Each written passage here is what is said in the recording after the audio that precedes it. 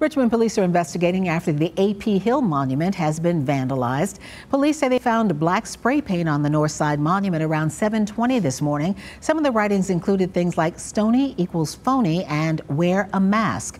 Officers believe this vandalism happened overnight or sometime early this morning. The Department of Public Works is responsible for cleaning the monuments. We have reached out to that agency to see when they plan to remove that spray paint vandalism. A spokesperson tells CBS 6 they don't have a time frame for cleaning the statue. A.P. Hill is the last city-owned Confederate statue still standing in the city after Mayor LeVar Stoney ordered the removal of those Confederate monuments over the summer.